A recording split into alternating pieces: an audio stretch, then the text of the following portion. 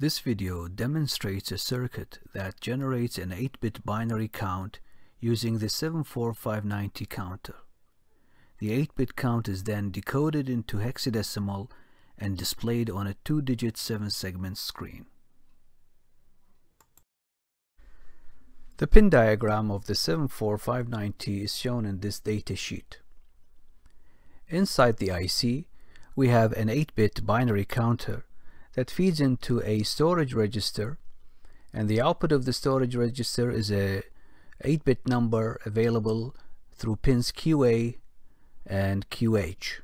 QA gives the least significant bit and QH gives the most significant bit. The output of the register is available when pin 14 is grounded, which is the output enable pin. The binary counter is clocked through pin 11 and the storage register is clocked through pin 13. Under normal operations, pin 11 and 13 are connected together, sharing a single input clock. The 74HC590 features direct clear through input pin 10. If enabled, it will reset the count to 0. The 74HC590 also features count enable through input pin 12. If enabled, it will inhibit the clock of the counter.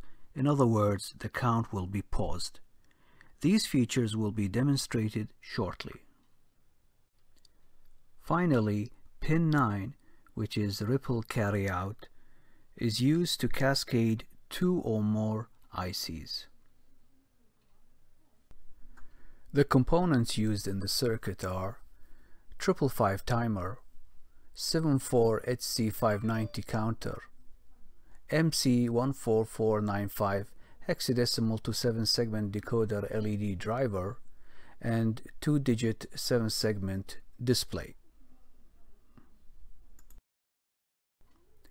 The clock signal is generated using the 555 timer circuit operating in astable mode. This low-frequency clock operates the counter 74HC590 and the 8-bit binary count is displayed on LEDs. 2 switches are used to control the counter.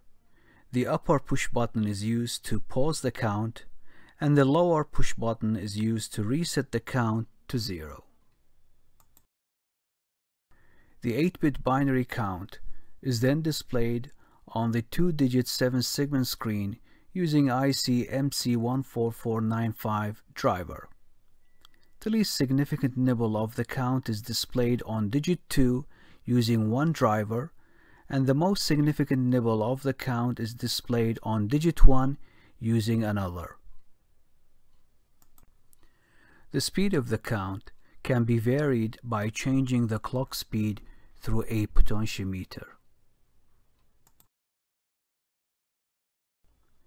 Pressing the upper button will pause the count, and pressing the lower button will reset the count to 0. In future videos, more counters and registers will be designed and demonstrated to meet different digital applications. Thank you for watching.